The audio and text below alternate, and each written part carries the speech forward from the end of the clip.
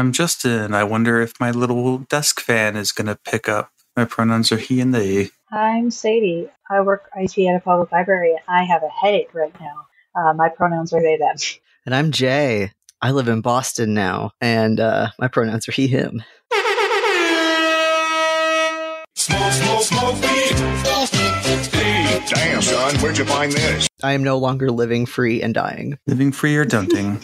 I have no idea what the Massachusetts logo is. It's probably something stupid. I mean, you can't say it on air. You know, nothing goes as hard as live free or die. Mm-hmm. Live Free or Die is pretty good. It's I just pretty wish it good. wasn't. It's pretty good. Arthur, what do you think? Apparently, Don't Mess with Texas is like an environmental anti-litter campaign. It is. I guess where it came from. I listened to is it a maintenance phase or a You're Wrong About episode that mentioned it? I think maintenance phase. It's from the 80s. Mm-hmm. Okay, it's episode 100.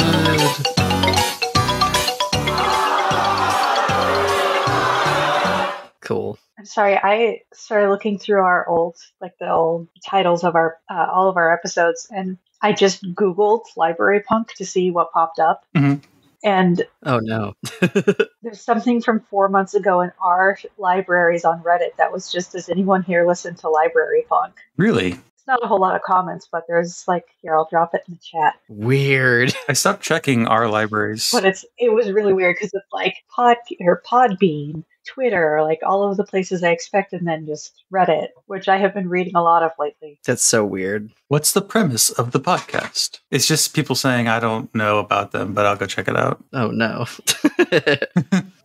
Yeah, what's up, Redditors from 4 months ago? What's up? If you found us through that Reddit thread, let us know. Yeah, I haven't looked at the Reddit, our libraries, in a long time because it all became just news reposts of book ban stuff. Well, it's way more active than it used to be. Maybe everyone from Twitter went to Reddit. Maybe. Wasn't there some bullshit with Reddit recently? Yeah, they did the same thing with their API, and a bunch of moderators went shut down the forums, the subreddits. I don't know whatever happened with that. Pretty much nothing, unfortunately. Yeah, I figured. I've been learning how to use R to pick up stuff from APIs, and now APIs all cost money, so I'm never going to use it. It's fun though, isn't it? It is really fun. You just pull a bunch of stuff and just go, pull me 700,000 records. Yeah, can I get a fucking Put them in a tibble, which is like a table, but you can't look at it. forbidden table? Then you got to tell it to turn into a different thing that you can read. There's also R Markdown, which is really fun, where it's you can write Markdown files that have R in them, and so it's almost like a kind of like a Jupyter notebook kind of thing, where you can do R stuff within a document. Then it's interactive. Yeah. So computes. Yeah. Yeah, everyone's kind of obsessed with Quarto books. Yeah. Which have computational stuff. I thought you kind of already could do this with existing Git pages, but yeah, you can put R in it and you can put Jupyter in it and it'll compute in the document for you. Yeah, Jupyter Notebooks have it. There's a org mode, Emacs thing that does it. R does it. There's a few different. Nice link. It doesn't work, Sadie. Sadie, what the fuck? Shit. You're the tech person. Sadie just posted the world's longest Google link, but I bet it's because I have a link shortener add-in. Yeah, that was it. No, it didn't work for me either. Hold on. Okay. Brief reviews of books and products, Library Punk. This year. Oh, JLSC, they're cool people. I didn't know they were doing reviews of podcasts. Do they like us? They spelled Carrie's name wrong. Oh no. Oops. When did this came out this year? That's so strange. Yeah, we haven't had Carrie on in It's over a year. a year and a half. In the second episode, Intellectual Freedom No Steppy. This is the first 10 episodes. Oh, God. How long? No, there's episode 70. Okay, so it's I'm so self-conscious. they're active on their Twitter account. If there are editing cuts, the listener cannot tell. Oh, goodness. Are they complimenting your editing? Yeah, Justin makes good use of samples and music. Nice. Oh, Includes show notes with citations, URLs, other pertinent information. Something like that would help their accessibility would be to make transcripts available. That takes so much time. so much time. That's why no one does it. I mean, you could do it on, you can use Sonics, which is what I did to do transcripts one time, but it still took me 7 or 8 hours. Yeah, Yes. like I would say like we probably won't ever do transcripts unless we get a Patreon where we could have money to hire someone to do it for us, Basically. like to get like a professional service to do it. Yeah. If someone wants to volunteer to do it, Then fuck it, do it. Yeah. Yeah. Yeah, like, I don't know, like for my master's thesis, I had to transcribe interviews. It takes so much fucking time, especially we crosstalk because we're bad at podcasting. And how the fuck do you transcribe crosstalk? I mean, you have to have separate audio tracks is how. Yeah, but like, how do you notate that, like in the transcript? Yeah, because I edit it and then I would have to re-upload it into Sonics, which is why the transcript version and that one episode for the Disability Archives is actually not shortened the way that I normally edit, because the shortening happens after I mix down the tracks. Because otherwise it would cut the silences between the individual tracks. So it would get everything wrong. References, metadata anarchy. My pride and glory. Yeah, this is more or less the way that I sent that APA reference example to that one student Yeah. who asked how to cite us. Did I never write Carrie's name in any of the episodes? Is that why they don't know how to spell it? I'm just thinking about that now, and I'm like, how did Yeah, that I don't think happen? we ever put like our names like in anything at all. We It just must say have been in them. the episode descriptions. Yeah, that's weird. No, they weren't. I don't think so. Well, thank you, Lizzie Walker. My name is Jay, and it's spelled Jay for posterity's sake. Yeah, it's Justin with a J, not Dustin. You don't meet that many Dustins around here. I also don't meet any Justins. It's nice to be in a Justin-free area. I don't like other people having my name. All right, I've got a news item before we do what's essentially a bonus episode, because we don't have an agenda except memories. We're going down memory lane. Everyone's mad. All the time. So, Yes. yeah. So finally, Blue Sky is like picking up enough. I'm following enough people that I'm getting like breaking discourse about stuff. And speaking of R, actually, I'm going to link to a TechDirt article just because it was the easiest one. Obviously, it has a position on this, which I more or less agree with. There was a AI program that was trained on authors' books called Shakespeare, and it's spelled Shaxpir. Good name. I'm back and forth on using a chi in the middle of a URL, like archive.org and archive.org, because then like verbally you can't distinguish them. So you have to like write it out and be like, no, this is the ARXIV one, not the ARCHIV one. How very Derrida of you. Yeah, that's what I was thinking about. I mentioned in a chat the 2005 movie White Noise, and someone thought I was talking about the postmodern novel. I'm like, that's very flattering that you think that was what I was It's the talking horror about. movie, right? Where like dead people's like voices and conversations linger after death because of something. Like Yeah, they underneath. come through the TV white Yeah. noise static. I remember that movie. Yeah, that was in my movie watching phase, where that was how I got out of the house in high school. Oh yeah. Yeah, that was the dry handy in the movies. I was gonna say, phase did you of my fuck during that one? I don't remember, but I know I saw it in the theater. If there's a movie that came out between 2004 and 2006, I probably saw it. Just saw fucking everything. But anyway, this Shakespeare project it's been around for a few years apparently, but it got picked up on, I believe, Twitter. It's built on top of something called Prosecraft, and Prosecraft is a corpus of books that have been scanned, books that are in copyright, and are used to pull out statistics. So, Basic digital humanities stuff. yeah, basic digital humanities stuff, which is what makes this a little bit like, also because it's already been around. Yeah, this is literally just shit you can do in Python. This is stuff you would do in R or Python or Yeah. anything else.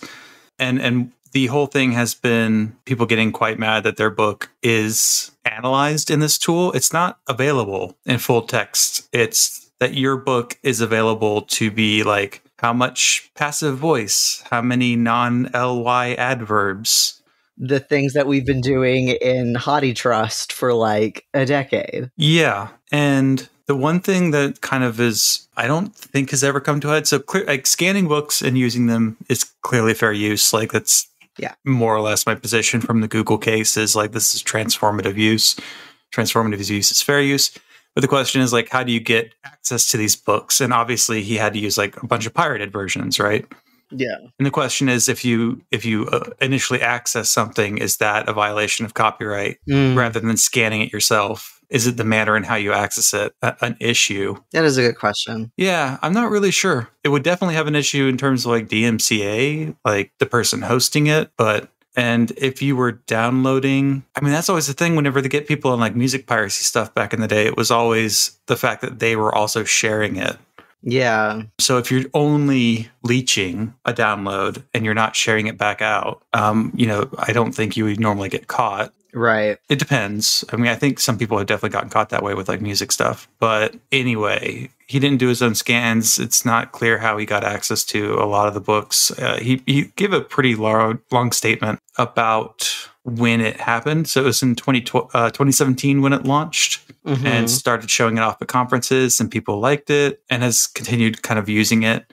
And then he talks about something that I'm interested in, which is AI, like in quotes, becoming a thing. And that's caused a lot of like a political backlash, which is like sensible, right? But it's also like, this shit isn't AI, right? It's not, I don't think this is even a large language model. I think this is just like statistical analysis.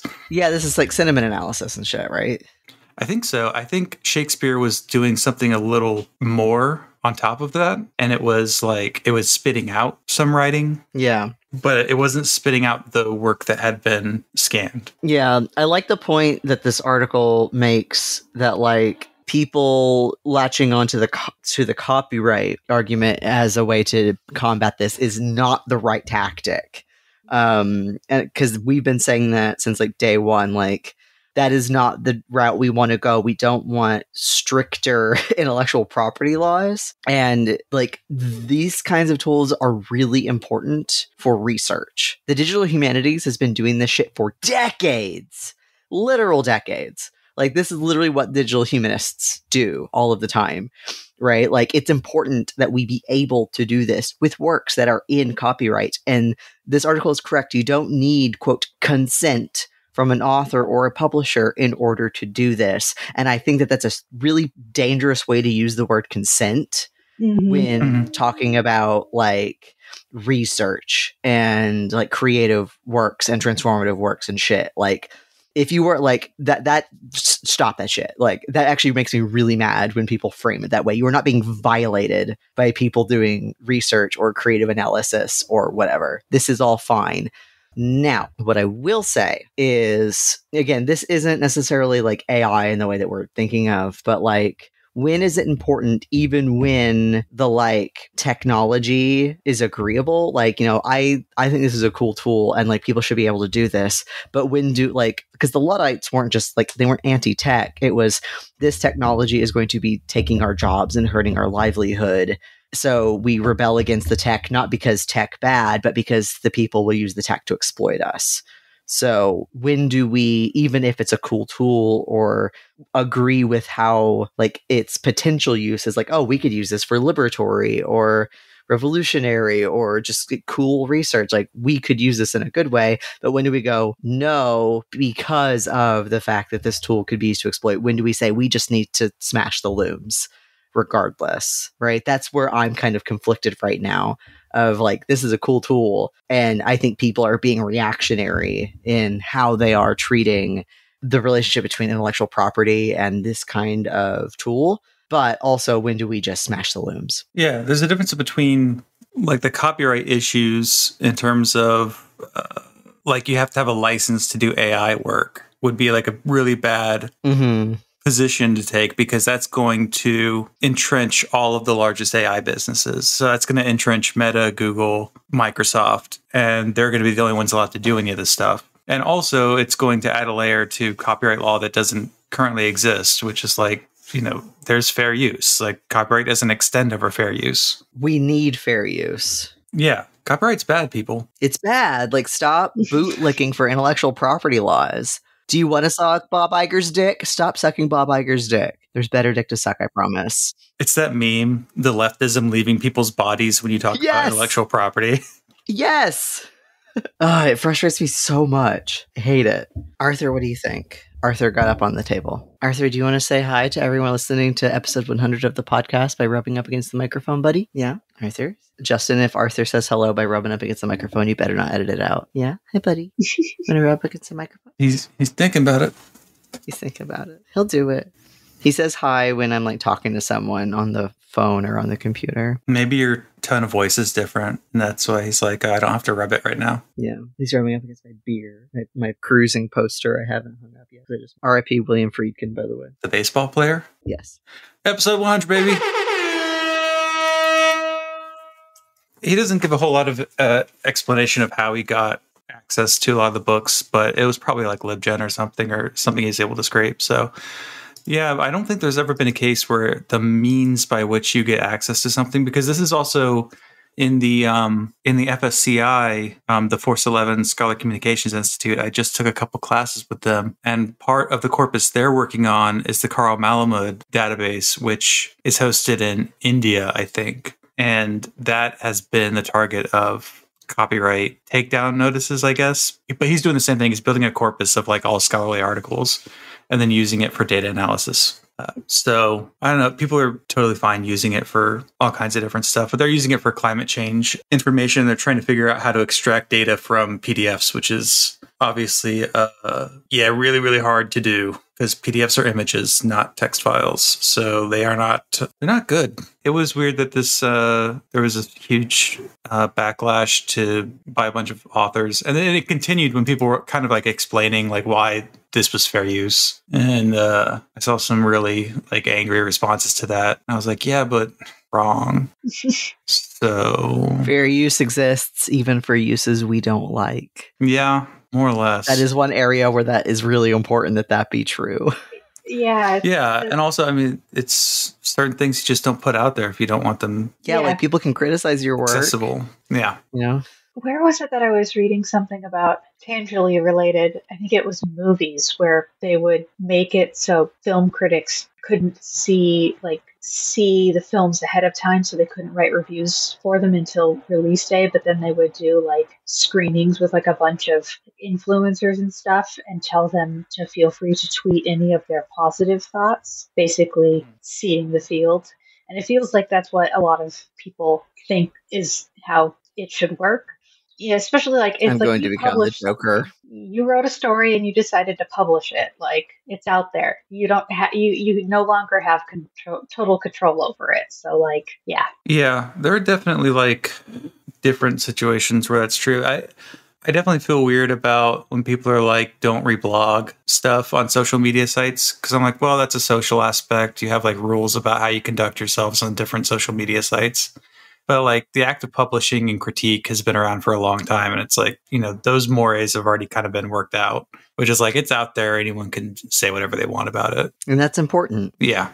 So that was the only news that I put in there because I take all the other bad news and I just throw it into a document now and go, yeah, we'll just do an episode on that. So I've got 1, 2, 3, 4, 5, 6 stories sitting in a document now. Yay. Yeah. Honestly, not a lot on the Mutter Museum. So that episode's still like sitting around waiting. I guess they're just working on that all summer and maybe they'll make some announcements in the fall. But yeah, I've still got the Mutter drop. So when am I gonna do the episode? Rammstein's bad now though. Canceled. They were always bad. They're canceled, which is actually I like Rammstein a lot. I used to listen to Rammstein like in the morning, like on my way to like German class on days I had tests. That and Einstein's Neubauten, you know. I guess you can listen to Oomph unless they did something bad too. Or Die Totenhosen. That was the news. Episode 100. What was your favorite episode we did? It's not in the notes, but see, we've been doing this 2.5 years now. Like ever? Yeah. It's just wild to me. Just 1 week at a time. Honestly, like the first like 40 episodes, I have a hard time remembering what we covered because I don't have them on my desktop. So I have to like scroll through our website to get to them. I scrolled back. I still have it up? I scrolled back to episode 50, just looking through like the titles on Podbean. And it's like, oh yeah, we did talk to that person. Oh yeah, we did talk about that subject. I don't know. I have a hard time like going back and listening to our early episodes. I mean, I have very fond memories of like, I mean, like, I don't know, we've had really cool guests on, and like sometimes we'll get guests on. I'm like, how the fuck did we get this person on? Or like, I remember like Horror Vanguard, we didn't ask them to be on; they asked to be on. I was like, what the like? That was really cool. And now I'm like really good friends with them, right? Like that's weird. Like I've made friends through this like podcast. Like I'm really close with some people now because of like stupid episodes that we've done, right? Podcasting is for making friends. It's not actually about Podcasting is for making friends. Exactly. Episodes that I really liked just because of like subject matter. I thought the human trash dump episode, like I still think about that a lot with like the person who like did all that stuff with like made like a little like human trash dump like internet archive thing and like did stuff with Tumblr and like the fragmented body and like protest and all that. Like I thought that performance that was art just, online. yeah, like I just thought that was really cool and I still think about it a lot. And I want to clarify, if we mention that we really like an episode with a guest on it, we're not saying that if you aren't that guest that we like you less or that we liked having you on less. This is not a judgment of the guests. I have a spreadsheet if you want to know how much I like you. Yeah. Because I know, because like we're like, I'm like friends with people now because who are guests. I'm like very like there are a couple people who I like talk to like every single day now because of this podcast. Like people I'm extremely close to. That episode with Callan was way earlier than I thought. You have Callan back on. That's actually something I wanted to think about was what's changed over the course of this podcast is obviously Twitter's died. I have a new job since we started. Yeah. So do I. I still don't, even though I have been in the waiting for a new job the whole time. But hopefully next month I'll move into my new job or I don't know when. I have no idea. Well, we changed hosts. That was a change. Yeah. We got a new theme song. We did. We got new. Shouts. Oh yeah, shouts out to Audrey. Yeah, from Radio Free Tote Bag. She has a GoFundMe right now. There was like a car thing that happened, so we should put that in the notes so that people can go give her money. Okay. Oh yeah. Yeah, I was thinking about doing that. Mm-hmm. Filthiest cock gobbling slut. Yes, if you liked Audrey, she did our banger theme song, and so you should go give her money. Throw money at Radio Free Tote Bag. You know, all of that. Yeah, we don't want your filthy money. Go give it to Radio Free Tote Bag. Go give it to Audrey. Go give it, to some strike funds. All that. But yeah, a lot of people who made Twitter a lot of fun jumped pretty early, and so it's just been sort of a slow decline on Twitter. Of like most of my favorite library people left as soon as Elon bought the platform, and then it's slowly been a drop off, and then after the whole rate limiting thing, like everyone just left. So I actually have been kind of tracking like how many people are leaving. So every time our follower count goes below 420, I follow more people to get it back up to 420, and it keeps going down. I have to keep following more accounts to get it back up because people are just dropping off the site that fast. Yeah, I'm only on because like podcast shit, like yeah, it's literally just for DMs. And yeah, that's about it. Keeping up with other podcasts I follow and like with my other podcasts and stuff. That's like it. I thought you were going to say your side bit. Your side piece. Your side piece. No, I talk to them elsewhere. Looking at like all the old cover art that I used to use, like Sonic on that one Soviet building, that one Brutalist building. Oh, when we had AGAB on for the AGAB episode, I've got Kermit Gulag. I think the funniest thing that's ever happened on this podcast is Sadie going, he's got to go fast. Like, I still remember that. That was one of my finer moments in life. That's how Horror Vanguard found out about us. Yeah. It was the AGAB episode, I think. I think so, yeah. Yeah. So what episode is like our top episode by like downloads, or what other metrics? Probably Internet Archive, right? We don't have because like the metrics on Podbean are kind of wonky, which is good because it's not doing super surveillance on everybody. And I don't use like Google Analytics or anything. Fuck Google Analytics, honestly. Yeah, it's probably the Internet Archive episode got the most traction, but I mean like every episode's been slowly creeping up. Like Homosaurus did really good downloads all time. Yeah, you can't even sort by downloads. Oh, jeez. But yeah, Internet Archive has over 900. But every other, we have tons of other ones that have 700, 800. So they all get about roughly the same download. Moms for Liberty has over 800. So it's just steadily creeping up, which is interesting considering, again, how hamstrung we are by losing a lot of reach on Twitter. We're almost at the point of getting more engagement on Blue Sky. Even though we only have 110 followers. I still need to find a whole bunch of people. Well, you don't shitpost as much on the Twitter account anymore. I do replies. Yeah, you used to shitpost so much. Well, I get mad the moment I'm on Twitter because all the ads are just gold scams or whatever, and it's just becoming cable news. It's I can't be on here for more than 5 minutes. The enshittification of social media. We really need to do an episode on enshittification because it combines with this other thing where I think is really relevant for AI discussions, which is instead of using copyright law to protect artists, we need to focus on contract law. And that's kind of like Cory Doctorow's case in that latest book. But the thing is, I haven't gotten through reading that book. And so that's why I have been putting off doing an episode on choke point capitalism, enshittification, and choke points. Yeah, that was it. So different choke points of basically that was what I was talking about earlier with creating these choke points for if you get a functional monopoly, one of the ways to do that is to get regulated by the government. And that's why all these companies are begging to be regulated, because that will just create the rules that only they can follow, and that will cement them in power. There was a good episode of Trash Future recently that was, I think it was Patrick Wyman came on and was talking about how people just sort of in different political times just kind of jump in and park on political power.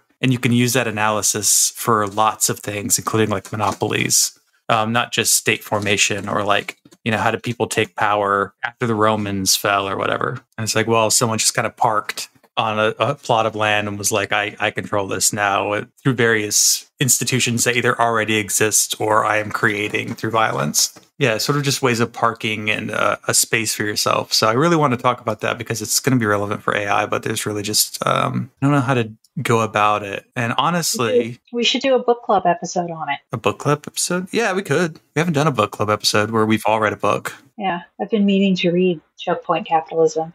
And I'm going to have more free time. I mean, I already have more free time. And then starting September 1st, I'm going to have even more free time. Hooray! Yay! Only good news.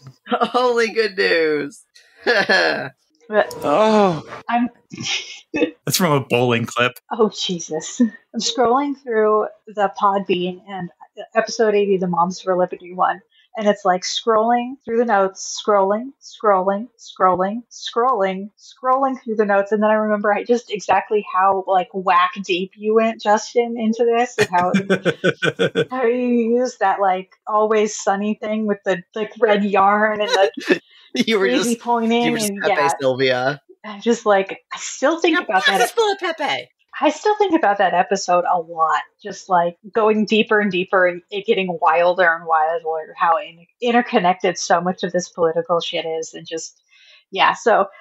I totally see why the notes are 9 million years long, but it still just kind of cracked me up because that's the number one thing I remember from that episode is just the endless deluge of links and stuff that were, as you were putting the notes together for that one, it was a good time in a bad way, if that makes sense.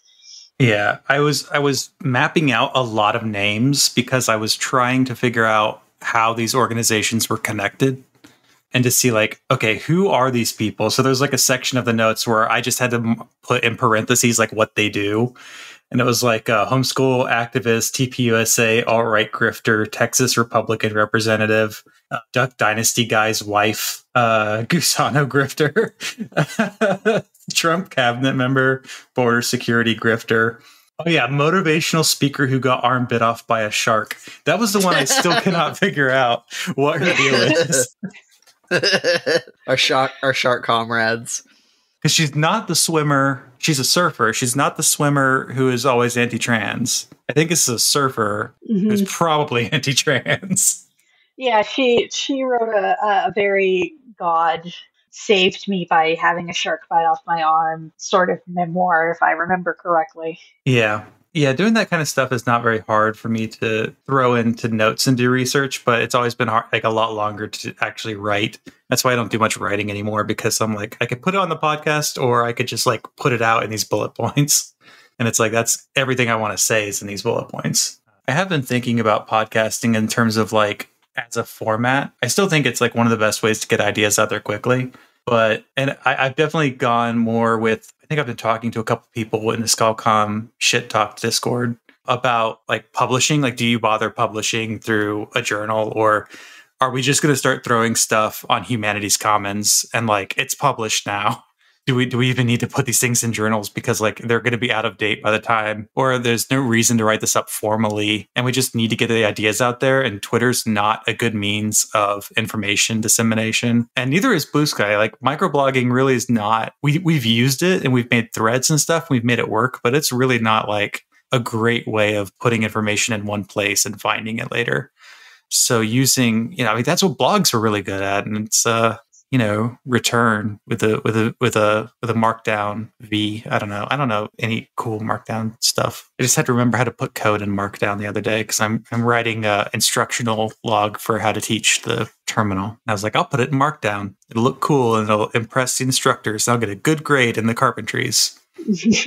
But yeah, we've got a spin-off podcast now. Oh, me? Yeah, Jay, how's that going? Yeah, it's going pretty good. We've got 6 episodes. Yeah, mine's up next. Yeah, yours is up next week. I have to edit that this weekend. We're going to pivot away from doing movies for a bit. Just we're looking into like, quote, professional criticism is not anything to do with the strike, but anything that might be like a watch along or like promotion. It's like, are we promoting work from a struck studio, et cetera, et cetera.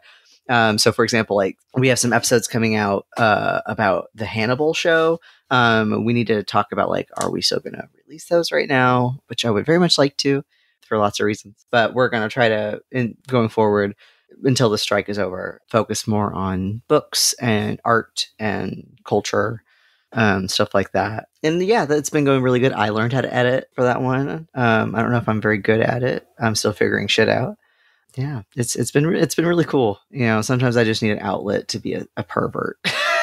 And that podcast has been a good outlet for being pervy but smart about it, Yeah, it's kind of the thing is podcasting tools haven't changed a huge amount. I don't know if Adobe's going to like follow through with this, but they're making some tools that actually could be game changers, but I have no idea if they're ever going to make it out of beta. Yeah. Or if they're just going to like give up on it because, most podcasts run on a shoestring budget. I guess there must be like 1,000,001 corporate podcasts that would shell out money. And I guess that makes money. But like, I guess the other stuff too is like pretty expensive. Like Zencastr's cheap enough that, I mean, we could do this over Zoom. Like I have a university Zoom, we could do it. But like, I know people who do it over Discord, and each person records locally on their end, right? Yeah. Or over Skype, etc. There are tons of things that we pay for just to make it simpler. There's also stuff that's way more expensive. Like I was trying to think about like, because Zencastr's like made some changes I wasn't too happy with, and I thought about changing the way we record.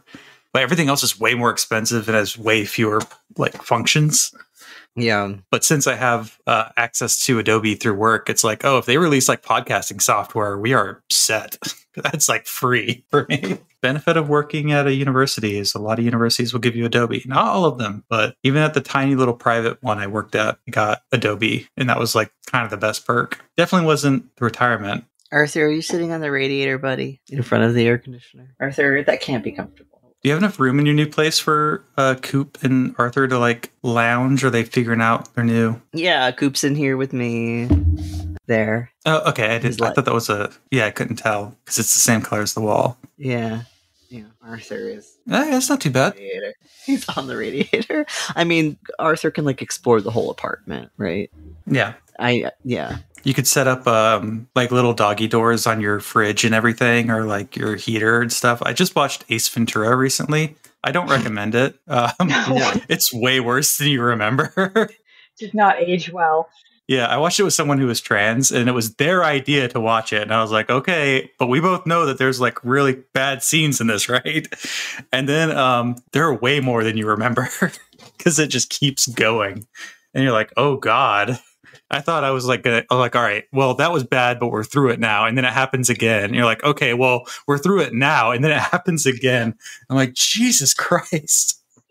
I forgot that movie's set in Florida. I was like, oh, this is Florida culture. Of course it is. How accurate is the Florida representation? I mean, Dan Marino being everywhere, I would say being on TV a lot. That was genuinely funny to have Dan Marino in that movie and just being himself doing awkward commercials. That was genuinely a good bit. Having watched Buffy for the first time and also watching 90s comedy, I'm like, wow, Ace Ventura reminds me of Xander a lot. Oh, God. So I was like, I feel like I'm watching like the origin story of Joss Whedon. That explains a lot. Was just trying to do Ace Ventura. That explains so much. I think it's a good theory. Joss Whedon do not interact. Yeah, do not interact. If it's just that list with Greg Universe and like a million properties on top of it. I need to do more podcast art. I'll put that in there. No one will be able to read that. Never mind. Oh, right. I stopped earlier because I forgot. I lost my train of thought, but I wanted to bring up George Bataille. Oh, yeah, that was why I haven't read the Cory Doctorow book, because actually what I've been thinking about is George Bataille and deciding to like read a bunch of his stuff. So maybe I'm just going to be like, get really into Bataille for like the rest of the year. I've been wanting to read Bataille too because of Story of the Eye. Yeah, I've been wanting to read that. I don't know who this is. So he's the French dude that weirdo. Hellraiser is based off of. A little bit. Can I give us a little bit more context? It's the easiest way to explain it. Yeah, he wrote this cool, Wrote a lot. weird, erotic, philosophical story called Story of the Eye. Forget what that is in French. But I know what I'm doing in my next Yeah. Wikipedia dive. he probably did other things, but that's what I know him from is Story of the Eye because I'm a pervert. That's all I know. There were 2 good episodes on Acid Horizon that came out with someone who's been translating Bataille and wrote Nice. one of those short biographies in that one series. I'll link to those episodes because they're really good.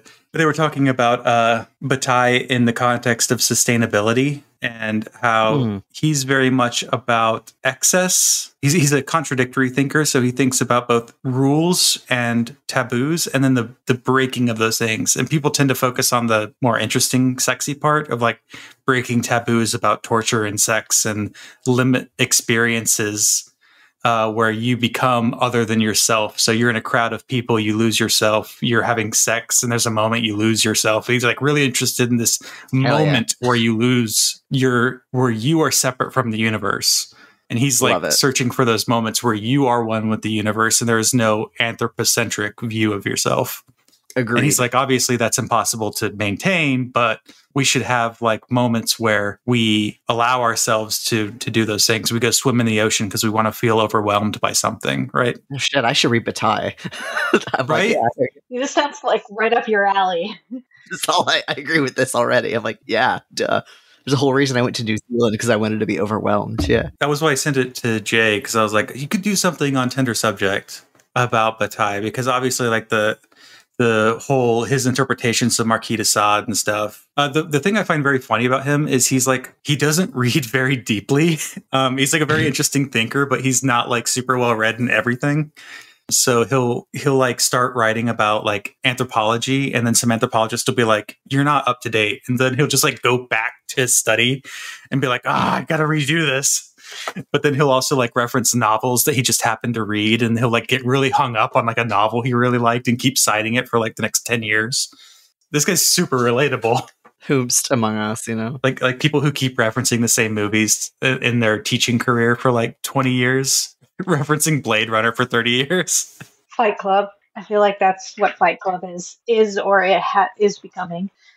Yeah, TV shows that are older than your students, that kind of thing. It's very funny. So yeah, he seems super relatable. So I really am thinking like, this could be my Bataille fall.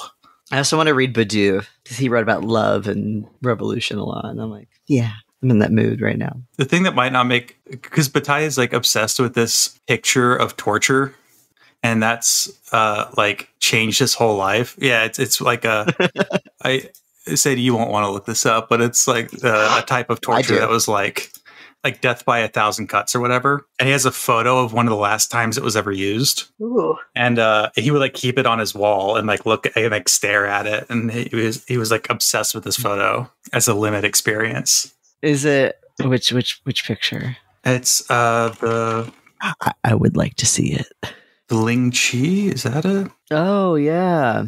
Lingchi. And then no, I don't see the exact photo. There's one, but this is a different. Oh no, this might be it. Yeah, it's on the Wikipedia, but it's 1905 photo. That's not going to be the episode art. Oh, nice.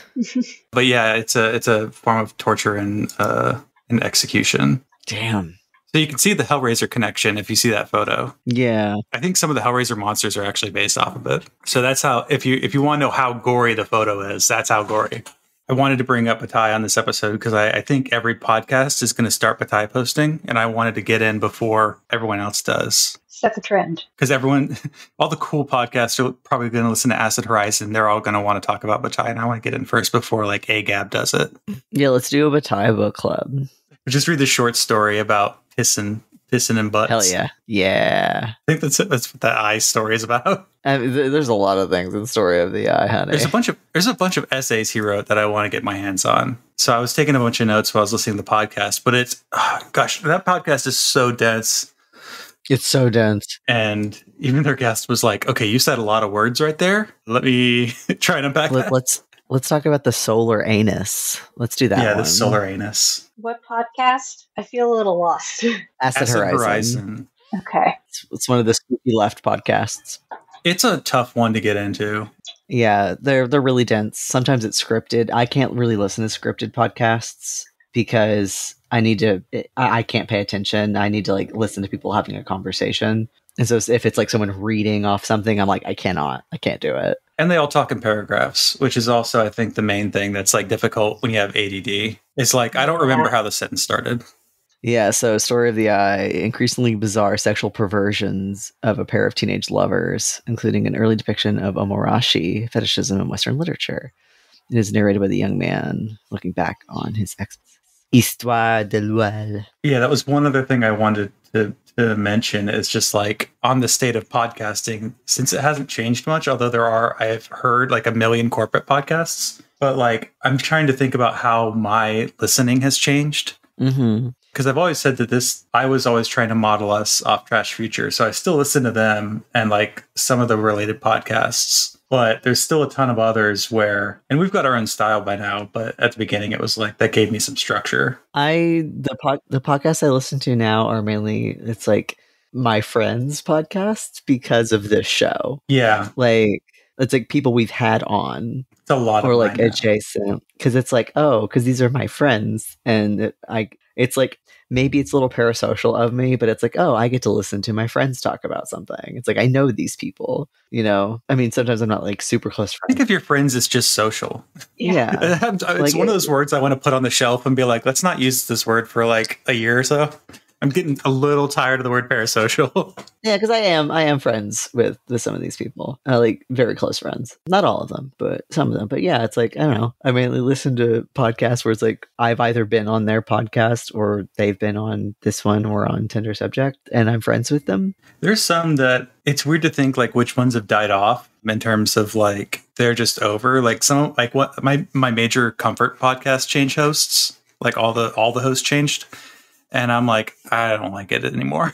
I was really bummed about it. And that was my one like non-political, it was just like I would put it on for background noise because it was like funny. And it still is that, but it's like I'm not enjoying it anymore. It's not the same. It's just not the same. And then I just see new ones pop up and I'm always interested to see how people do their first few episodes and like, release like a bunch in a row and then they go tour on like their friends' podcasts and they announce it and stuff. So like Cargo Cult is one I've taken some interest in and see like how they're going to build up. So they do like a tech podcast. So that's kind of along the Trash Future lines where they're talking about, like venture capital stuff and tech stuff and like Neom's the Line City in Saudi Arabia and all that weird stuff that some people are really into. And I'll listen to it, but it's not like my main thing. But a lot of these are podcasts that are tangentially related to each other, just sort of like by degrees of separation. So like one person has been on them or someone we know has recommended it. So there's like this Christian leftist podcast that Frank retweeted. And I just went through the Magnificast. Yeah, because they've been on Horror Vanguard as well. Mm-hmm. And that's They've been how I around know of forever. them. Yeah. Yeah. No, so the past year, my commute has included an hour, like a 3.5 mile walk in the morning and in the afternoon. So I've been walking like 10 plus miles a day for 4 days a week for like a year. And so I've listened to all of Horror Vanguard, every single one. I've listened to a good chunk of Pod Damn America. I'm starting to make my way through Left Page and Hear Me Media. Yeah, I listen to a lot of Why You Mad. There's some I find hard to get into after they've already started for a long time. It's like, do I go back to before COVID? Yeah. Because like everyone's podcast kind of had to change format. So they had like a bunch of people had to learn how to use Zoom and were really bad at it, which was really funny. For some of the podcasts I was listening to, I was like, oh, wow, I thought you guys would like be good with technology and you are all terrible at it. Which is really charming in a way. I don't know. Sadie, what are you listening to? I don't really listen to podcasts. Every podcast has to have the one person who doesn't listen to podcasts. They're really hard for my ADD. Like, I have to be in a very specific situation to be able to really like thoroughly take in a podcast. It doesn't stop me from aspiring to listen to podcasts. I have like on my Spotify playlist is like a giant list of like different episodes of stuff that I want to listen to. But like if I need to concentrate, I need background music. And if I don't need to concentrate, then I can't listen to a podcast because I won't actually like absorb any of it. I listened to Welcome to Night Vale a lot when it first came out, like, 15 years ago or however long it was. But that was when I was like Jay walking to work. So I had perfect amount of time to listen to one episode of Welcome to Night Vale on my walk to and from work.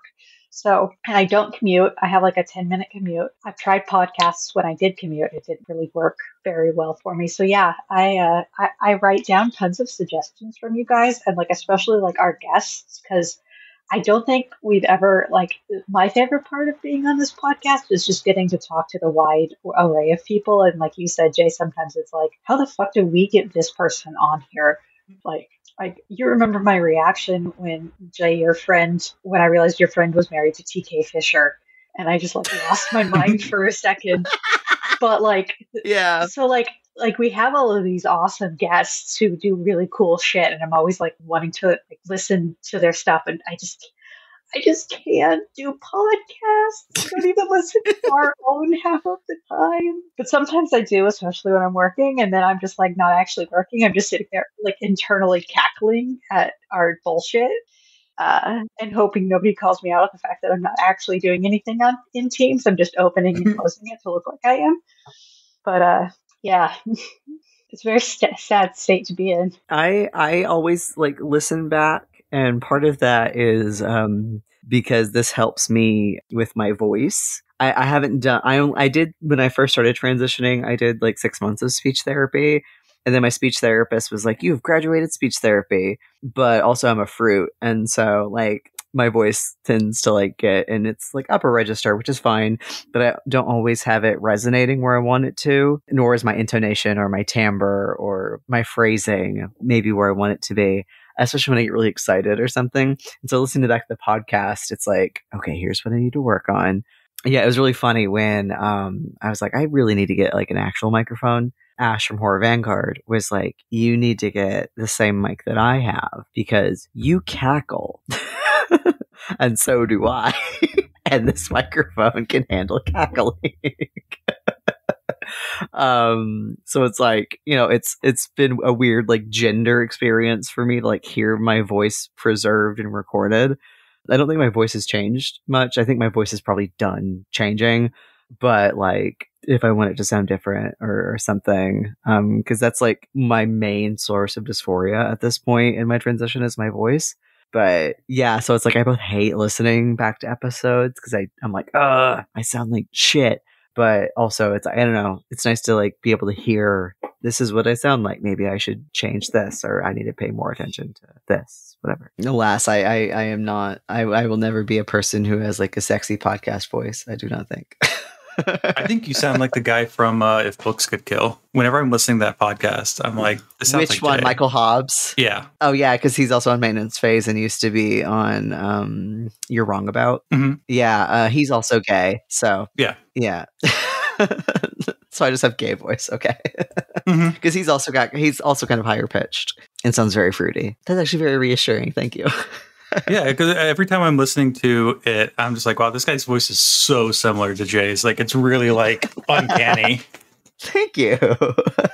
And you get to listen to us twice. Once when we record and once to put it all actually together. Yeah, I have. That's kind of why I haven't re-listened to episodes recently. To like go back and re-listen to like old favorites, is because after I'm done editing them, I'm like, I've listened enough, and then I just throw it out there and don't like re-listen after all the edits.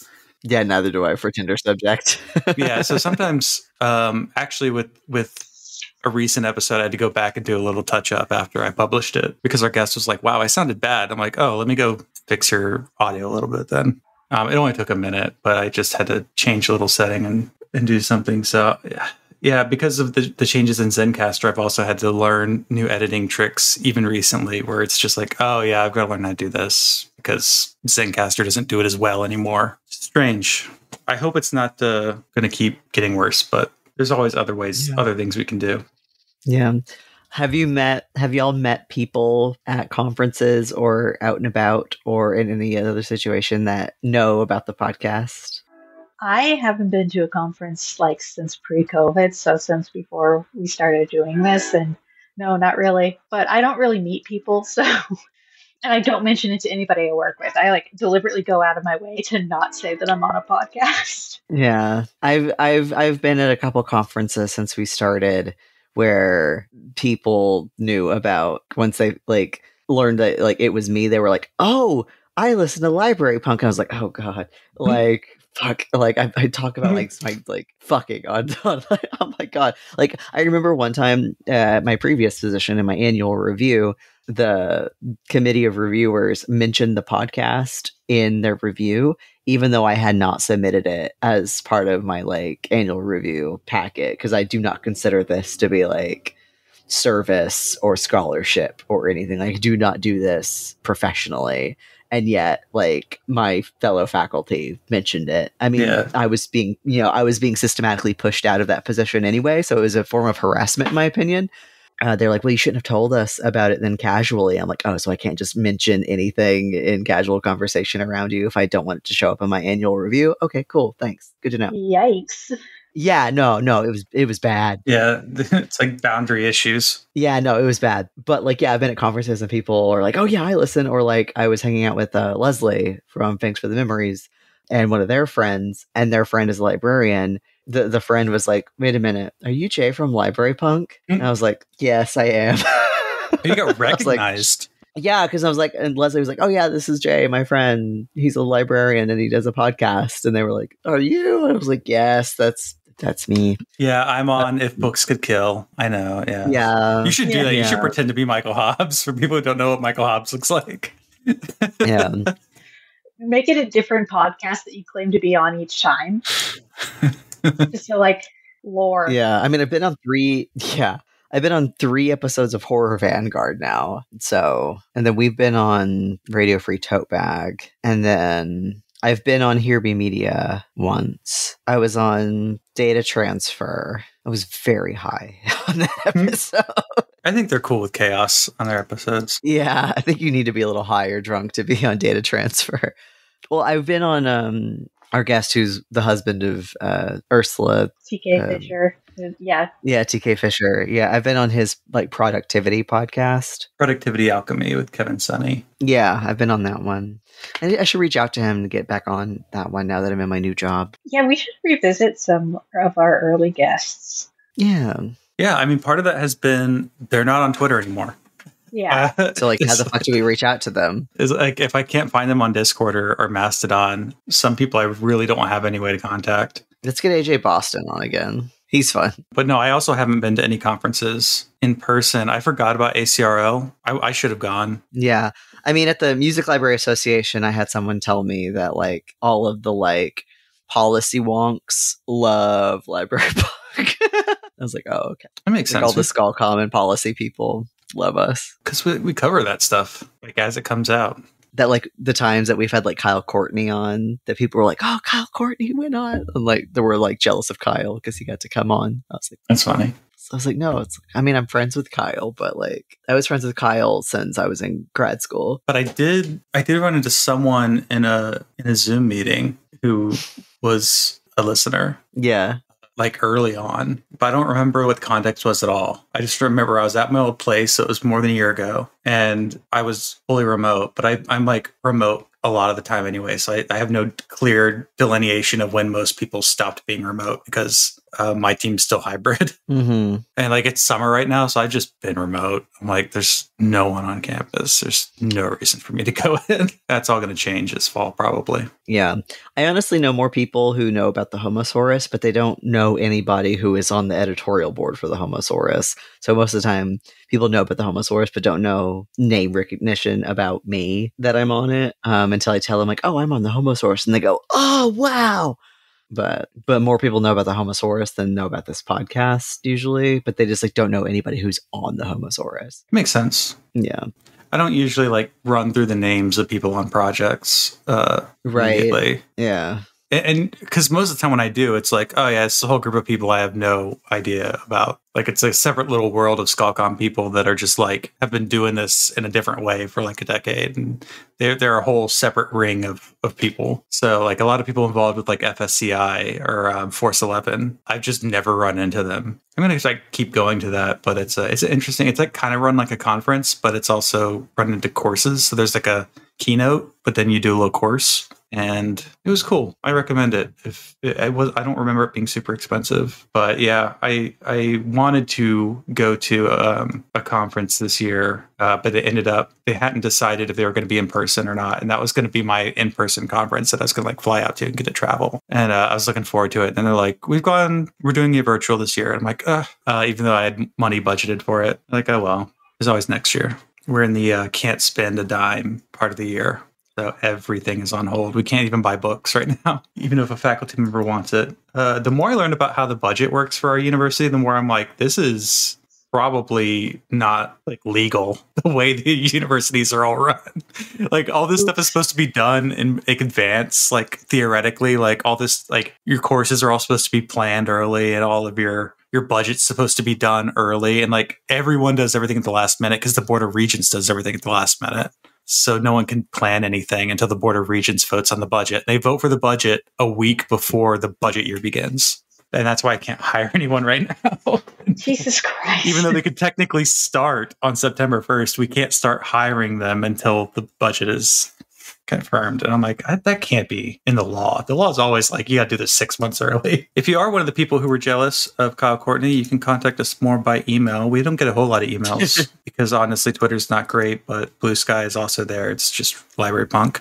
And there's just no DMs on Blue Sky. So you got to shoot your shot in public and just... Yeah, you just got to send it. Yeah, just... Well, the email is also on our Blue Sky account, but it's librarypunkpod@gmail. And so if you want to come on, we're totally cool with that. Do we have an Instagram?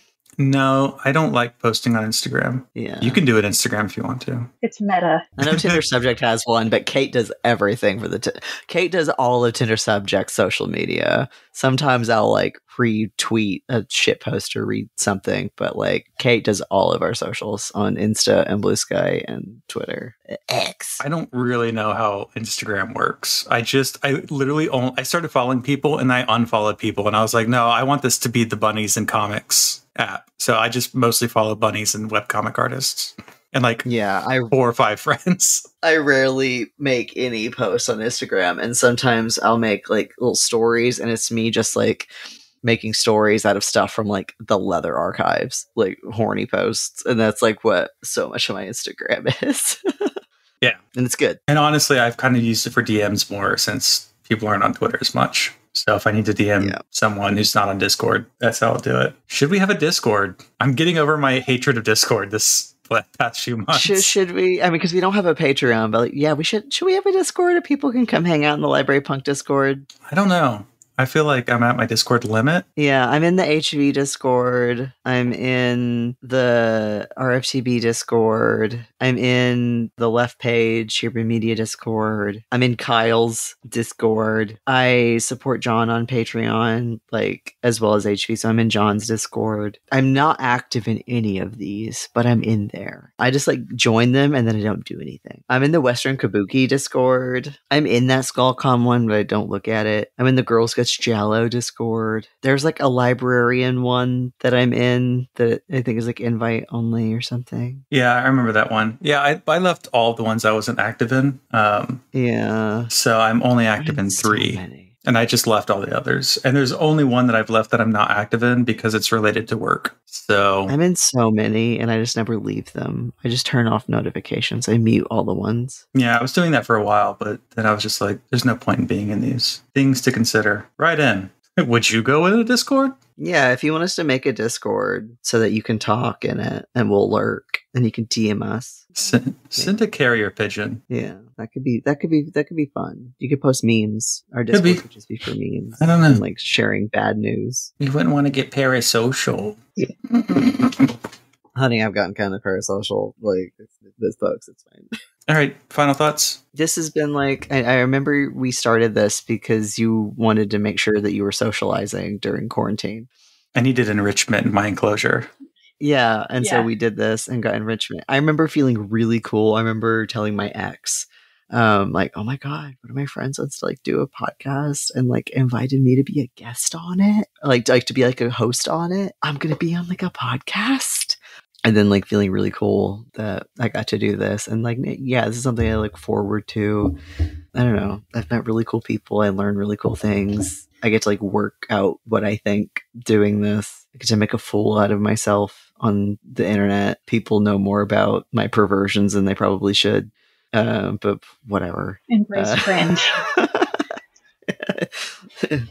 I am cringe, but I am free. Hmm. You know? Yeah, this has like been like, I don't know, this gives me enrichment in my enclosure. It's good enrichment. And I get to make cool friends. Podcast is about making friends and communism. That's, you know, the Horror Vanguard's been saying it since day one, that podcasting is about friendship and communism, basically. John always says it. Making friends. Yeah. Something about communism. I had one too that I was doing in the first like 20 episodes. I had gotten into a habit of saying something and then I just stopped. And there's so many things that I started and just dropped after like 10 or 15 episodes. And I can't even remember what these bits were. And I'm like, I had good bits, but I just don't remember them anymore because I don't keep them in a notes document where it's like, oh yeah, because I keep deleting my notes is the reason. I do have a notes document in my Obsidian, but I keep cutting stuff out of it. So like once ChatGPT got released, I'm like, well, there goes the AI bit because now anyone can do it. It's not cool to do. They're just eras. Just think of them as Seasons. an era. We're in our John D. Fucksmith era. Yeah, we really are. We really have expanded the lore of John D. Fucksmith. If anyone wants to write fan fiction about us becoming John D. Fucksmith and then going back in time and starting doing the podcast and going back in time and becoming. I'm manifesting right now. I would not get mad if people wrote any kind of library punk fan fiction. That would be hilarious. I am so, oh God, news. The gay poet Richard Sykin, who all the girlies use stuff from his poems for AO3 fanfiction titles. So he had like a stroke like a couple of years ago and has been in like recovery from it. But like now he's just like come out on Twitter as like writing fan fiction and calling it transgressive and like saying he writes like John Locke and Wincest and Destiel. And he's like, I don't need to write Hannah Graham because Hannibal's already perfect. And I'm like, what is happening? Yeah. And I've just been kind of like losing my fucking mind like all week. I think the tweet I saw because Richard Sykin. What was it? The second tower has hit Western Yowie. When he was like, somebody explain Steve Bucky to me. And I was like, it's all over. The world is ending. We can wrap it up and go home. Yeah.